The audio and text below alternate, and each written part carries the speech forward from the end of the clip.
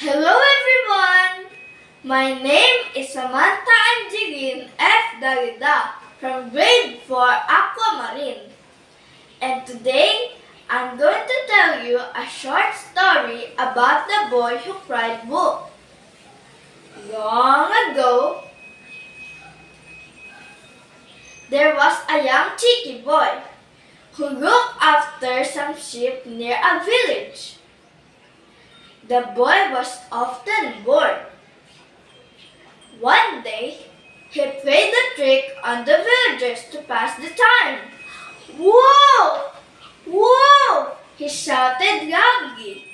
The villagers came running up the hill to save the sheep. However, when they got there was no wolf. The boy laughed at them.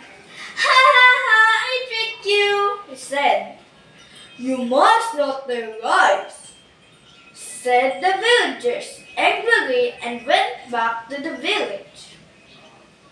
Soon, the boy was bored again.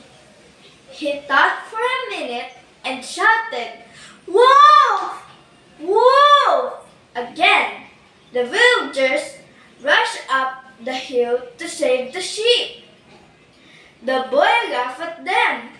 "Ha ha ha! I tricked you again," he said. "You must not tell lies," shouted the villagers.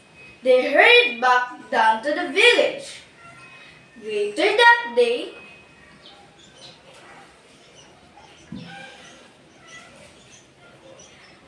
a huge wolf really did get to the field. The boy cried and cried, "Wolf! Wolf!" This time, the villagers didn't believe the boy.